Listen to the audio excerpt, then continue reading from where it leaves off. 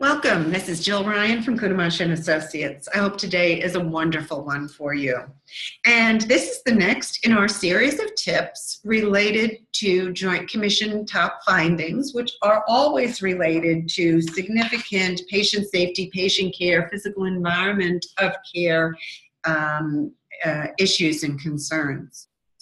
Today's is related to the medical record and records being incomplete. And when we say that, we most often think of dating and timing, but also think about legibility, missing documentation, documentation that does not facilitate communication among disciplines, that doesn't reflect the patient's needs, the patient's goals, interventions, accomplishments towards those goals, etc.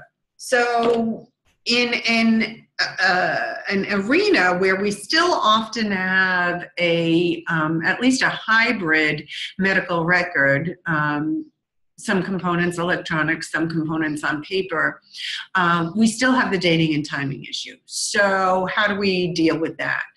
I'd encourage you to look at what documentation is indeed still on paper, and do those forms have prompts to remind practitioners to date and time their entries or their signatures?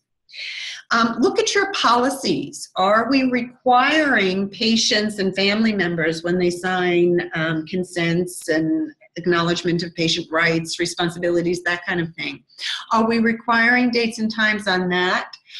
Which is fine. It's not required that we require it, but surveyors will hold you to whatever your policy sets forth. In terms of making sure that that medical record truly reflects the patient's care and is complete, we all do medical record reviews, but very often they're still done by just a select group of individuals in the organization, perhaps the HIM department or a medical records committee.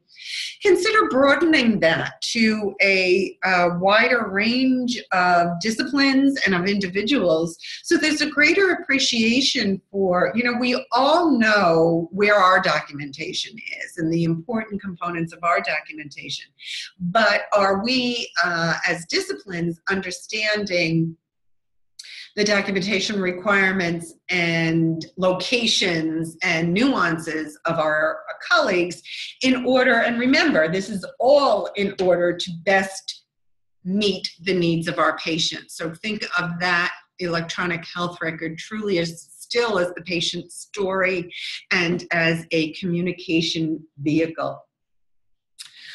I would say that some of these top findings are, in the words of Beauty and the Beast, tale as old as time, but they really are truly meaningful issues. And that record needs to reflect that timeline. It needs to reflect that patient's story. Some of the challenges that we've spoken on up to date, we're about midway through our tips. So in reflecting, I would say that some of the challenges that we've spoken about up to date have really been around for quite some time, but that's because they're not easy fixes. If they were, we'd have fixed them by now. So the best way to identify risk reduction activities or to broaden our thought around risk reduction activities and best practices is to share them, and we look forward to your doing that. I also look forward to your participating in the next in our series. Thank you and have a great